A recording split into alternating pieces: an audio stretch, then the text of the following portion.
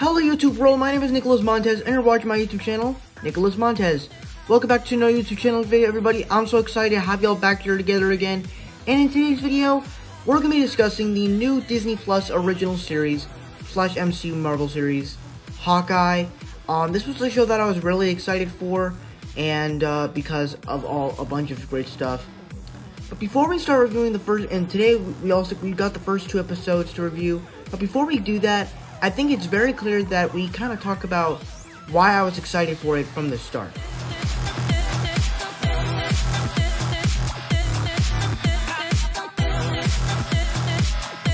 So for me, I was excited. My thoughts going into this show was very interesting. Now, obviously the Hawkeye character, he's had a mixed bag throughout the years. He was introduced in the first Thor, which I thought was a pretty cool addition. In the Avengers, I actually liked him because after all that pain he went through with being controlled by Loki, he actually got to join the battle of the film, and it kind of gave him a pretty cool arc in the movie, though he didn't get awesome moments. Though he did get some cool moments. Then he appeared in Age of Ultron, which you kind of find out that he has a family, and then he appears in Civil War, which I thought was pretty interesting, seeing him team up with Ant-Man, fight Black Widow, fight Black Panther. And then in Endgame, that's where you, like, kind of give him a full arc. But, like, that's the thing. Like, he doesn't really have he doesn't really have a journey that he's really going on. And so, that's kind of why I was excited for this show. That you can actually give him a journey along those same lines. I think that the introduction of Kate Bishop and stuff is really interesting. As well as LARPing, Rogers the musical, that stuff to be really interested with. Kind of making a different thing of pace, making it a little bit more lighthearted, and kind of making stuff a little bit bigger while also setting up some stuff for the MCU. So I was very excited for this show when it was announced, and when the trailers came out too. Alright, so now we're going to review the episodes, but I'm not going to review them with good or bad. I'm just going to review them and tell you my thoughts on them. And then I'm just going to do my other things of these MCU premieres.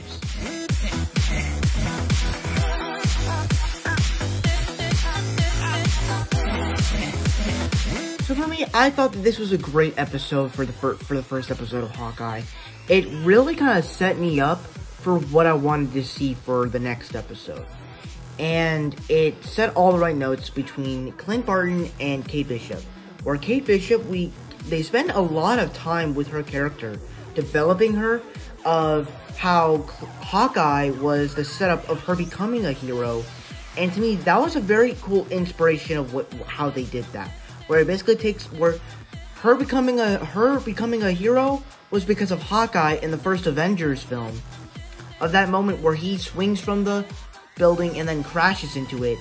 Like, that seems probably the most iconic scene in the entire Avengers movie. That sets up Kate Bishop's character. And so I thought that was a very cool thing, the way they set up her story. Along those same lines, it also just dives into Clint's character. And I like how he's a little bit more front and center in this film. In this project. And he basically opens up with his character, his family, watching Rogers the musical. And honestly, this is something that I want to see happen in the MCU. Where we actually get to see this play come to Disney Plus. Kind of like how they did with Hamilton. But I want to see it like what they did with Hamilton. That's just my thing. But there's a lot of little references that are funny. But Clint Barton, he just wants to spend time with his family. He's done saving the world. He's retired. He just wants to spend time with his family, and that's it. And also, one of the things I was actually thinking about going into the show was that we heard that Hawkeye was actually going to be deaf in this series. And I was thinking, is the attack of him, is the stuff that's going to happen with him and Yelena going to affect his hearing? Because, like, that's one way to do it, if she blows up a bomb and then that affects his hearing forever. But no, he's been through a lot, and he actually needs hearing aids like the first episode. So I was not expecting that, because he's been through many explosions. So it makes sense in the way they did that. Along those same lines, I actually kind of like how it's this crime mystery where you need to find out who is that person, and also Kate's mom, she's definitely someone that looks sus. Her stepdad definitely looks someone you want to punch in the face, or at least. I am kind of happy that he is swordsman. So that's fun. And it was kind of nice to see Kate Bishop in the Ronin suit, even though she wasn't in it all that much. But it was kind of fun to see her in the suit. And also, this episode is also just very lighthearted. Like, it really is very Christmassy. So that's really all my thoughts on this episode. For the negatives, I guess you could say the story wasn't really developed with the villains yet, but it's the first episode, like, so we have 4 more episodes to go. But now I'll start talking about episode 2.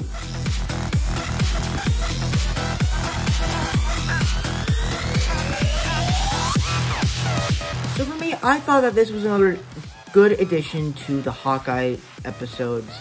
Personally for me, I thought the interactions between Hawkeye and Kate Bishop, I thought was pretty good. There were at least some cool action. I thought that this episode kind of gave the suit mafia guys a little bit more things, especially when they kept saying, "What's up, bro? Come on, hurry up, bro. Let's go, bro." Like, it was just so funny.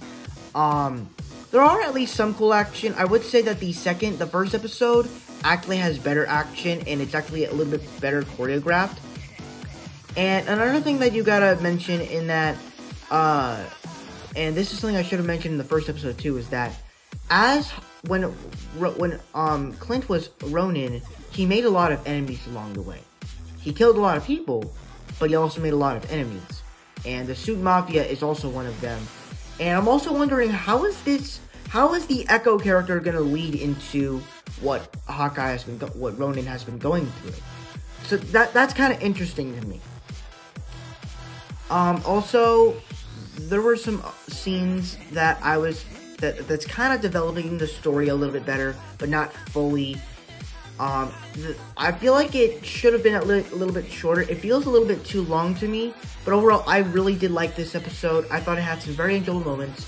Not as good as the first episode, but still a very solid episode of Hawkeye that I cannot wait to watch the next 4 episodes and to see what it's setting up with this Echo character leading this Suit Mafia, and hopefully, maybe the 4th episode we might be seeing Yelena. Who knows? But I can't wait to see what comes next.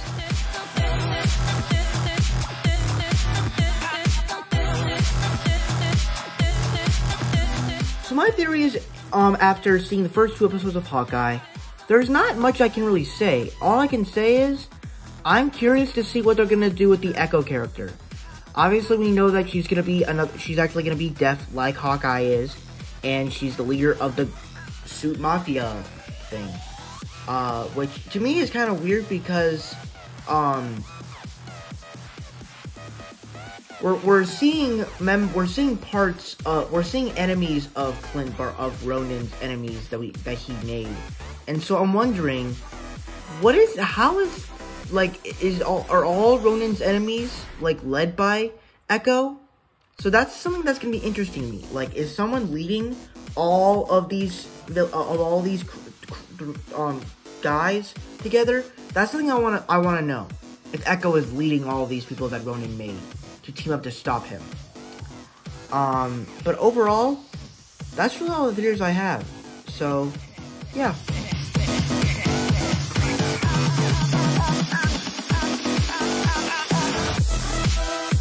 So my updated thoughts on Phase 4 right now, I just think that ever since WandaVision, something has always been exciting for me. even Eternals and Shang-Chi, while they were disappointing, everything that they released, I feel like was, for me, enjoyable and very exciting to go see, because it's like, it's an MCU thing, so you're excited for always. Granted, Loki, it's probably one of my least favorite projects of the MCU, but I still did enjoy that. I still did enjoy that show, and but now that I think about it, I don't think I was as excited for it as I was with the other shows or at least other movies that I watched from the MCU this year. So that's the thing. I love how it's just giving us more stuff, but I'm super excited for next month, how we're actually getting Spider-Man No Way Home.